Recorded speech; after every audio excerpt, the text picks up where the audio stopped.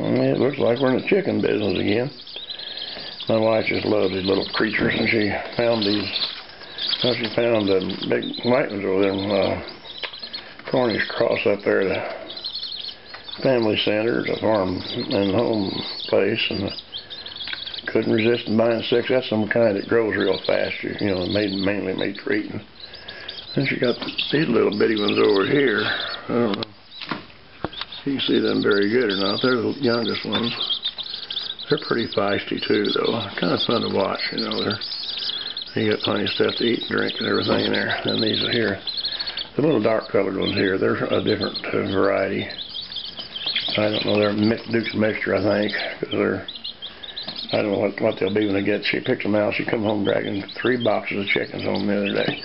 Them little boxes, you know what they put them in and stuff. Had to buy some food for them. They've already went through a bag of that chick starter stuff. So we got this other big tub of food here that they can eat.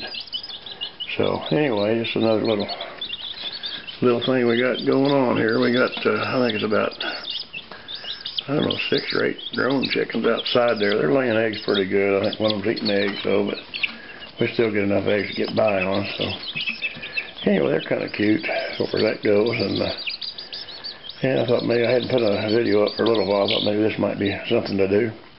Still working on that walnut cracker, so let's don't give up on that.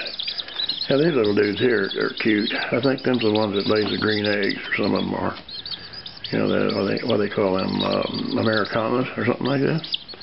Okay, well, that's just enough of this malarkey about the little chickens. So, y'all take care. Thanks for watching. Thanks for subscribing.